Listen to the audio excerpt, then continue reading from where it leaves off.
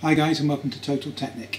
In today's video we're going to be having a look at the BCY, which is the Audi RS6 C5 engine. This is the 4.2 twin turbo. What we've done is we've removed this engine, and we've actually done a full engine removal video for the Audi RS6. Put a link to that below this video on YouTube. Go down, make sure you check that out. If you're intending on getting the engine or the gearbox out of your RS6, that video is an absolute must. We're sure you'll find it more than helpful.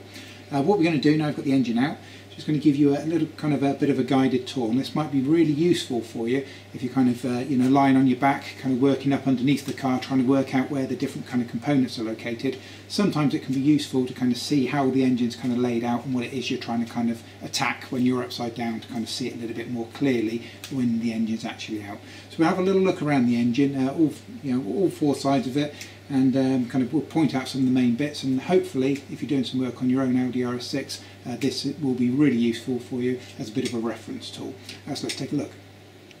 So we'll start with the simplest kind of view, which is the view from the top here. Obviously this is something you can see, or at least some of it, when the airbox is out of the way, when you're looking with the engine is still in the car. We're going to give you a few kind of pointers, and as we kind of go around the different areas, hopefully this will kind of tie in and kind of all make a little bit of sense. So the rear of the engine is the side that's kind of closest to the bottom of the camera here. That's the rear side of the engine, and this is the front of the engine here. So obviously this bit you'll be kind of familiar with. As we go to the back, we've got the two air intakes at the back there.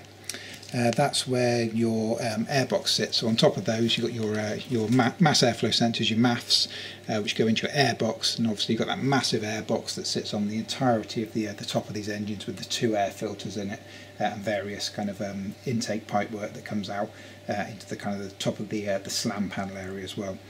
Obviously on either side, it's a V8, so you've got four. We've removed the coil packs. This is where the coil packs normally sit, 4 on each side, as it's a V8 engine. And obviously below these we've got our paper in just to protect this at the moment, but in these little holes there is located the spark plugs. These are your rocker covers.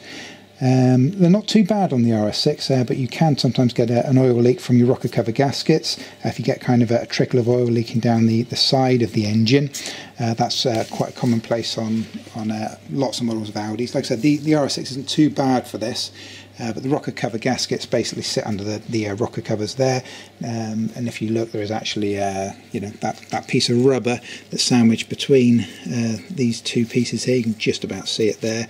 That's the gasket there.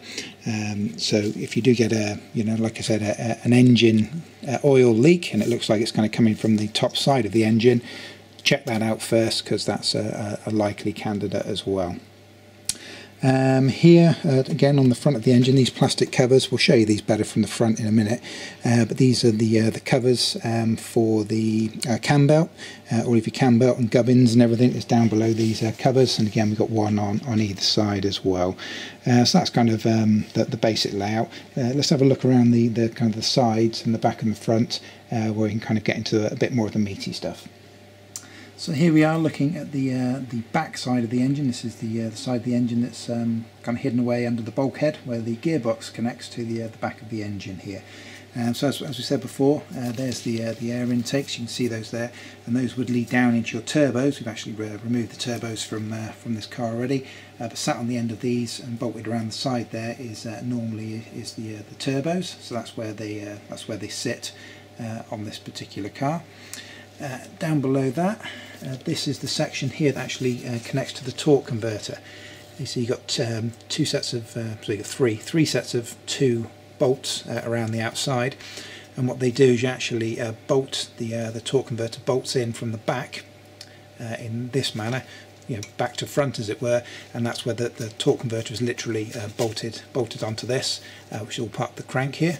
So obviously that turns, and in turn turns the torque converter, which the gearbox uses to obviously transfer the power.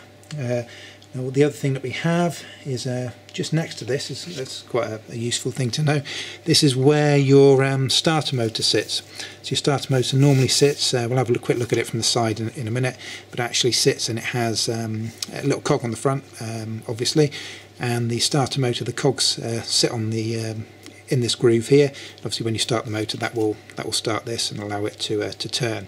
But that's the kind of notable thing, is it does actually have a cutout down in this section where the starter motor kind of pokes its head in, if you like, and attaches to these. And also, as you'll see in our full video that we've done for disconnecting the engine and gearbox, that's another video we've done for the RS6, we'll add a link for that as well for you. But this is also how you disconnect these bolts. You have to turn it to line it up to this hole once the starter motor's out of the way. It's quite a lot of work to do, actually, to disconnect the engine and the gearbox. But that's some of the kind of main points. Obviously got various oil pipes and things around the back there, but don't want to get into too much nitty gritty, otherwise we'll be here all day. So let's move on to the next side. Okay, so focusing a little bit more down on this side of the engine, which is, as you look into the engine bay, is the left hand side. It's actually technically the right hand side as you sat in the driver's seat looking out, if that makes any sense. So on this side, obviously the thing that's probably jumping out to you is the oil filter. When we did a guided tour of the engine in situ a little while back, I don't know if you guys remember that, but explaining to you that the oil filter is not kind of at the top rear where it is on most Audi models. It's actually down on the side, and you have to get to it through the kind of wheel arch. So it's obviously a little bit trickier than most oil filters are to replace, but that is the location of that oil filter right there. We've removed the manifold, so you've still got the manifold gasket down in there, but that's where your manifold sits. Your manifold bolts onto there, comes off towards the front, attaches to your downpipes as well. So that's where the manifold would normally sit, that's bolted onto there. And below that, where you see that kind of big gap, that is where that wee beastie normally lives, which is the starter motor that I mentioned earlier. If you look in the head of the starter motor just there, you can see the little cog that I mentioned before. And as I said before, that cog actually locks in there, and that's obviously what when you provide the starter motor with power, that'll kick that off and get that going. And that's kind of the basics of how that works. And that's most of the exciting stuff on this side. So let's have a look at the other side. So coming down to the opposite side of the engine, a few kind of obvious things that stand out. I've got this big bracket bang in the middle here, and this is where the engine mount sits. The engine mount sits underneath there, bolts in through the top. There's a bracket in the car and it bolts on through the bottom there. That's the engine mount bracket. Just here you've got your this is your Aircon pump. As you can see, quite a meaty one on this particular car. So that's where that's located for you as well. We also have normally your kind of a turbo again would be over in this section, but we have already removed that, and we have that's where your manifold would normally sit. Again, we have removed that for the sake of this video, but you have your manifold coming off of here, attaching to your turbos and downpipes and things of that nature. So that's about it. We're going to have a quick look at the front of the engine here in a little bit more detail in just a second. Just one thing to point out before we get stuck in is we've removed the alternator from this car, which kind of sits down in this little gap down in here and is run off of the auxiliary system here as well. So obviously that's where your alternator would normally sit, down in this gap down here. It's held on with a couple of big bolts down there. So bear that in mind, that we have removed that, just whilst we give you the overview of the rest of the components. Okay, quick peek on the front of the engine. So this is literally what pokes out of the bumper, if you like. So the bumper literally is on here. You've got your radiator and everything almost directly in front of this with a very, very small gap. So when you peer down and you see the belts moving between the engine and the radiators, this is exactly what you'll be looking at here. Now the ones you can see here, all these pulleys and stuff we've got dotted around here, these are nothing to do with the cam belt. I'll show you that in a second. This is the auxiliary drive belt that actually feeds around these. That feeds your alternator and your aircon system and things of that nature as well. And your main crank is this one here, Again, you have to manipulate that to separate the engine and the gearbox, as I said, as we show in that video in more detail. So that's your main crank there, and everything else is kind of the auxiliary stuff, if you like. I'll show you the cam belts in a second. They're hidden away under these covers. You've got your throttle body here as well. That controls the air intake into the engine. So that opens and closes as it's required to do so as you come on and off the throttle.